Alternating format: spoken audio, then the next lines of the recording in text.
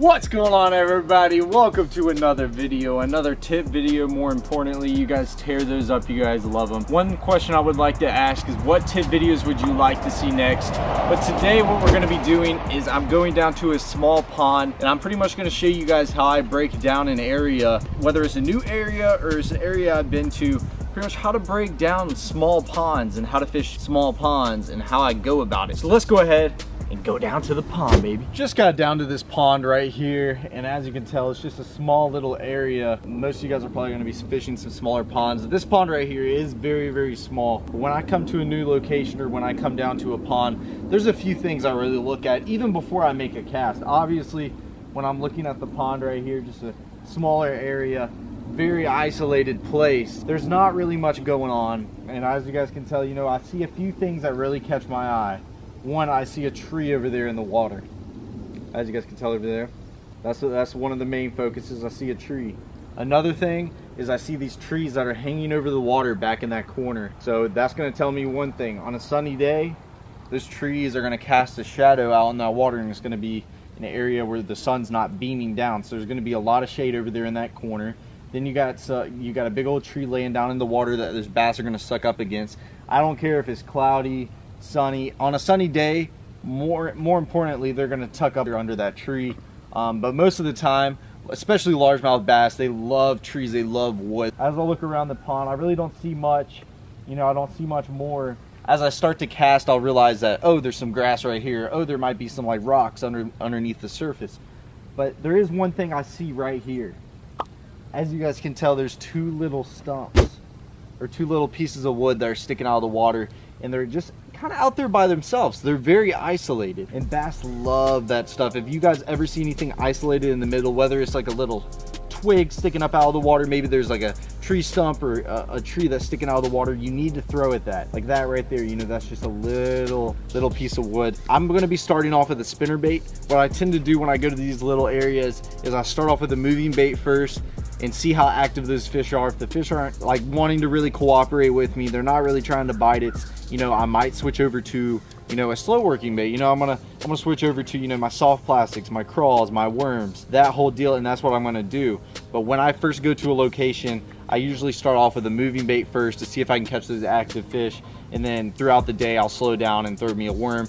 And it all depends on the conditions. Like if it was bluebird skies out here, super hot, I wouldn't even start off with this. I'd probably just go ahead and move over to my crawl or my worm. If you guys want to check out my other tip video where I talked about my crawl, where you can pretty much work it all different ways, that's another good option, especially if it's super sunny outside but you want something to throw around moving anyways.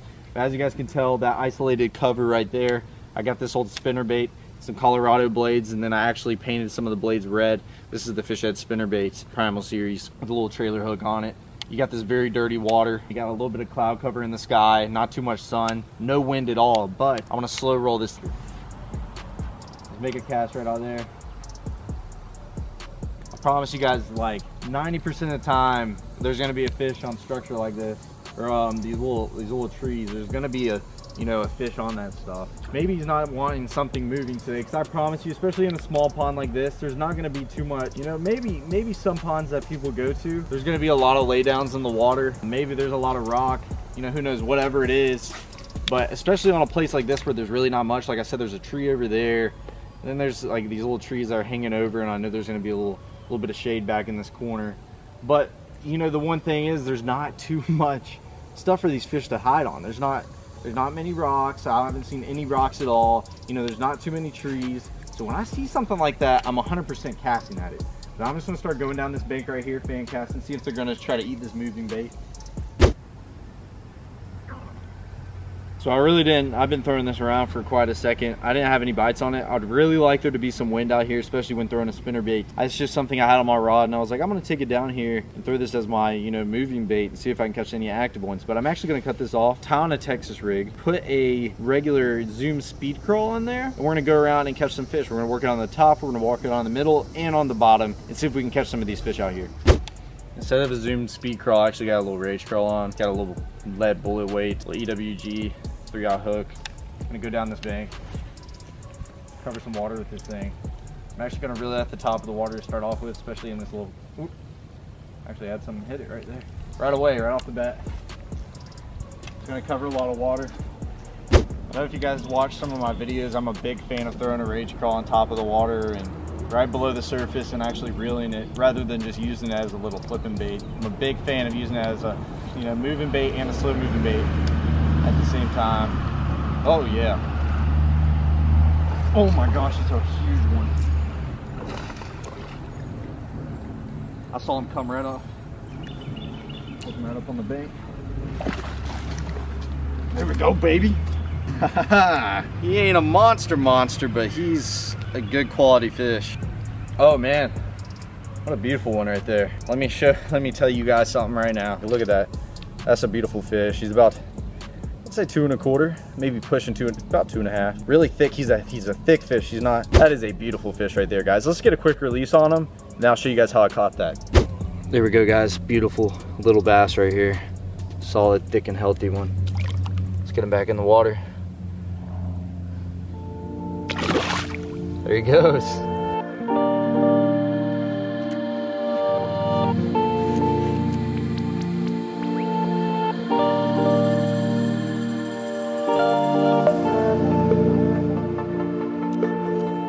So everyone, at the beginning of the episode, I threw my spinnerbait past that little isolated cover, and how I was talking about that when pretty much you see, you know, any sticks or anything literally sticking up by itself out there in the middle or whatever it is, majority of the time you're gonna catch, you know, a big fish on that stuff. So what I did is I casted this crawl past that really at the top of the water a couple of times. He didn't even, you know, it didn't even phase him.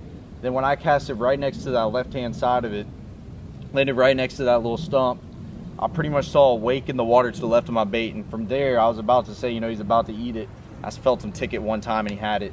That just shows, you know, when you pinpoint that type of stuff when you're coming to these ponds, it's pretty much like a given. Like, you know where the fish is going to be, especially when you throw the right bait in there. But let's continue to work down this side, back in this corner, and back to where this tree's at.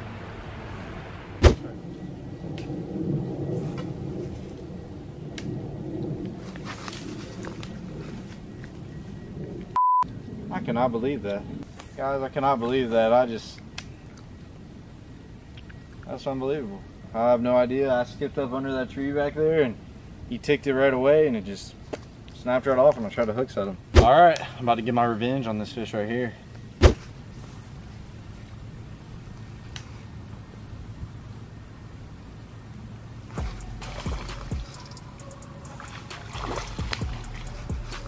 That was the awkwardest hook set I've done in a minute. I'm like under some trees. It's really hard to hook set back here. But wow, second fish of the day. Exactly where I called him out. I said there was going to be one on that tree right when I got out here. Just like I did on that little isolated stump over there. In both the locations, there was some fish on. As you guys can tell, a little pretty dark bass right there. Right off that tree.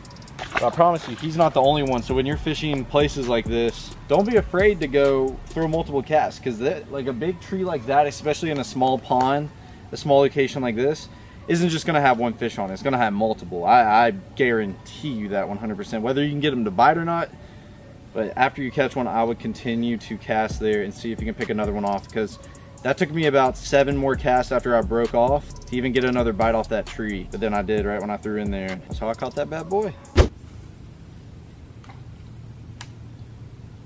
Oh, God.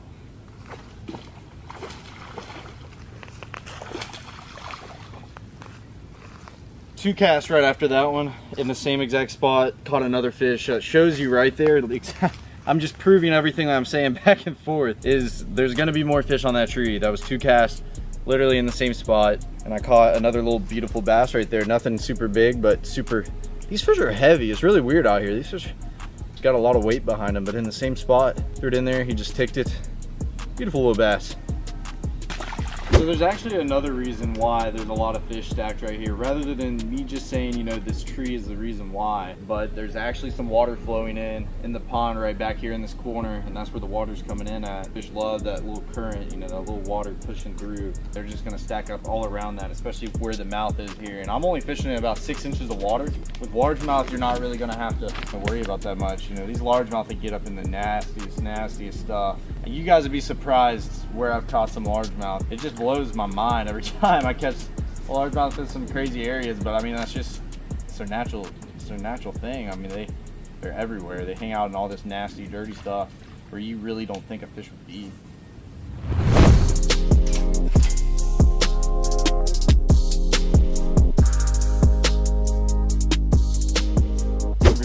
attention to these corners in these ponds.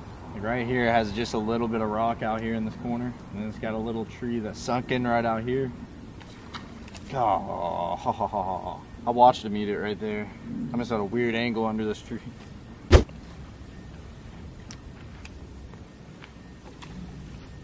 Right in the corner where I said he was gonna be. He's a little baby guy, I can tell you that. I could tell how he was hitting it. Never got the bait all the way. Let's throw it back in there. When you get a bite, make sure you throw it back in there.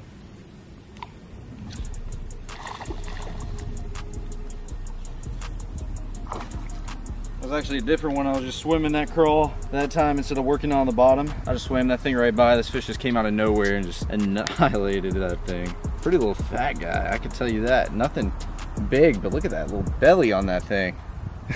Let's throw back in that corner and see if we can catch another. Another thing is, you guys see that tree right there, how it kind of hangs over? And with the sun glaring down this water, you can tell that he's leaving a little shade right under that tree. Sorry about the quality, guys. My camera actually died and I'm having to switch over to an iPhone now. But as I was saying, there's that tree that hangs over, a little bit of shade underneath the tree. There should be a fish under there. Not always, but there should be a fish. That's one of those things that you need to cast at. Now this is the perfect corner. This is actually where that tree is, the same tree. A lot of shade right here. Then you got that water flowing to the left-hand side where that water's coming in.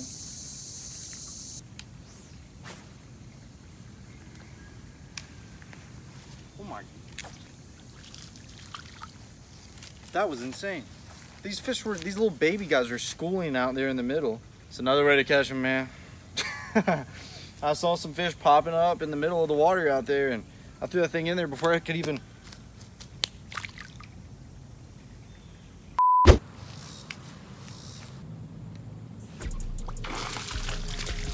Just like that.